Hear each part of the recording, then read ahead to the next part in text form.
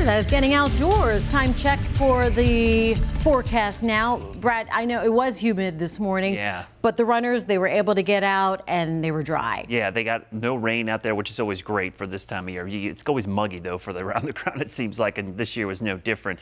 We are going to see some clearing skies overnight. I think that's going to be the story tomorrow. You're going to see some sunshine throughout the day after some morning clouds, maybe a little bit of shower activity. Cooler temperatures for most of the week, but there's going to be more rain by Thursday into Friday. So if you didn't get rain today, you're likely going to see more tomorrow. Now, the overnight and into the morning lows, 69, 70 degrees, and again, a few sprinkles overnight, but the wind will be shifting to the northeast as the front pushes through. This is what's left of the heavy rain. It's still coming down pretty heavily in most of Richmond County, Anson County, northern Chesterfield, north of Highway 9 there, and in southeastern Union County, southeastern part of Lancaster County as well, down towards Kershaw. Most of this is going to push out over the next couple of hours. After midnight, things will start to wind down a little bit, and by tomorrow morning, we should be mostly dry. In fact, temperatures tomorrow should still manage to get into the mid-80s, but you'll notice that northeast wind, especially as the day goes on, and that more comfortable air will start to filter into the region. That front is driving in from the northwest, and eventually that flow comes out of the northeast. So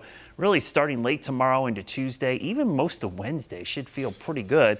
We will start to see some moisture increasing from the east, and with that northeast wind, we're going to get kind of a cool rain by the end of the week. So dew points drop starting tomorrow into your Tuesday and Wednesday, but by Friday and Saturday, they're going to go back up. I wouldn't call it muggy, but it's certainly going to be more humid, and we're going to see the chance of rain. That's why we're seeing the dew points go back up. You see the 5-day rainfall forecast, really start to see some of that moisture from the south. The front that's pushing through tomorrow kind of gets stuck near the coast, and what happens by the end of the week, we start to see low pressure form along that front, and that's going to push moisture back into our region starting Thursday into Friday. Now, the rest of the week starts to dry out, but you'll see that front kind of stuck down there. Notice it's just sitting there. The moisture starts to push back to the north starting late Thursday, but really by Friday, that's when we're going to see moisture over us. It could be really heavy at times, especially Friday into Saturday morning before it all moves out. But it's going to be cooler. One thing for sure, the average high is 86 right now for this time of year.